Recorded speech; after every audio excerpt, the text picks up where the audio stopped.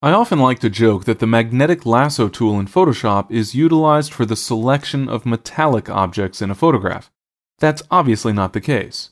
Rather, the magnetic lasso tool is one that looks for contrast along the edge of an object you paint along with the magnetic lasso tool.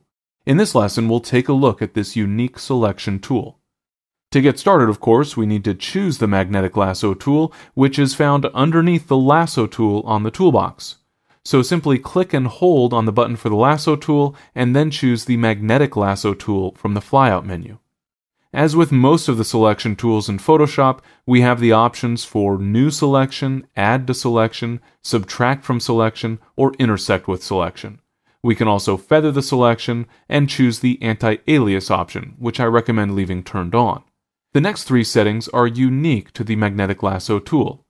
The magnetic lasso tool is actually a brush tool that you'll paint with along the edge of an object you're trying to select, and so there's a width or brush size. You can adjust the value here, but I find it more useful to adjust it on the fly. Press the left square bracket key to reduce the brush size, or the right square bracket key to increase the brush size. We'll examine in more detail what size you might want to use in just a moment. The contrast setting determines how much contrast the magnetic lasso tool is looking for. To be perfectly honest with you, I always leave this set to the default value of 10%. I've never seen changing this value have any beneficial effect on my selection, so I just leave it as it is and I don't worry about it. The frequency setting, though, I do concern myself with. This determines how frequently anchor points will be placed as we create our selection. Let me show you what I mean.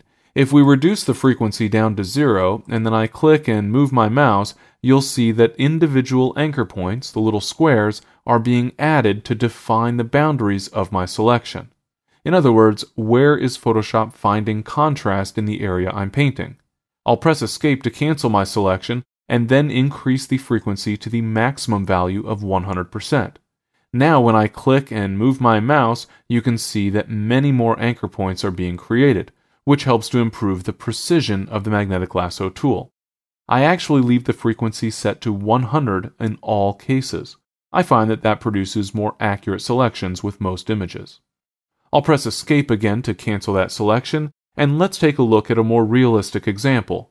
If I want to select this antenna, you can imagine it'd be a little bit difficult. After all, it blends into the background in a variety of different areas. While the magnetic lasso tool won't do a perfect job, it actually will give us a very good starting point. First, I need to adjust the size of my brush. I want the size to be big enough that I can move at a comfortable pace, but small enough that I'm not going to overlap with other areas of high contrast. In other words, I want to be able to easily move the mouse along the edge of the object without interfering with other areas, but at the same time, I don't want to have to be too precise as I'm painting along that edge. In this case, I'll press the left square bracket key to reduce the size of the brush. In general, I want to have a small enough brush that only one high contrast area, the edge I'm trying to define, will be inside the circle. I'll then click on the edge of the object I'm trying to select to create my initial anchor point. I can then leave the mouse button alone, simply moving the mouse along the edge of the object I'm trying to select. Be sure to keep the edge of the object inside the mouse circle, and also make sure that you do not allow a higher contrast area to enter inside the circle. In this way, we can simply trace along the edge. If at any time you want to add an anchor point manually, for example, if that edge doesn't seem to be following the edge of the object very well, you can simply click with the mouse. And if you were to make a mistake, for example, if I accidentally bump the mouse over to the side and additional anchor points are created, the first thing I need to do is to move my mouse back over the edge of the object before the mistake was made. I'll leave the mouse positioned there and then press the backspace or delete key to delete individual anchor points until I'm back to the anchor point nearest my mouse. At this point, I can continue moving my mouse along that edge. Now, for our purposes, I'm not going to worry about precision, so I'm going to move rather quickly here.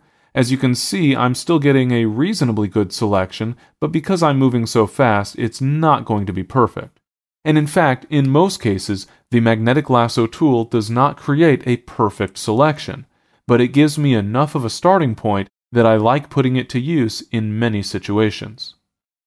When I'm finished tracing the object, I can go back to my initial anchor point and click on that point in order to close the selection. If you can't find the original starting point, simply double-click as close to that starting point as possible. A straight line will then connect that point where you double-clicked with your original starting point. In either case, the result is a basic selection, and as you can see here, a rather good selection, at least as a basic starting point.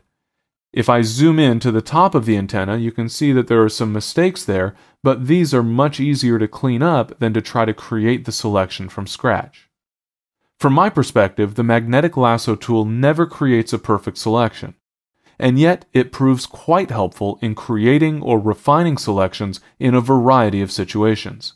Because it can be used to produce basic selections very quickly, I often use the magnetic lasso tool to get started with a selection, using other tools to fine-tune that selection to perfection.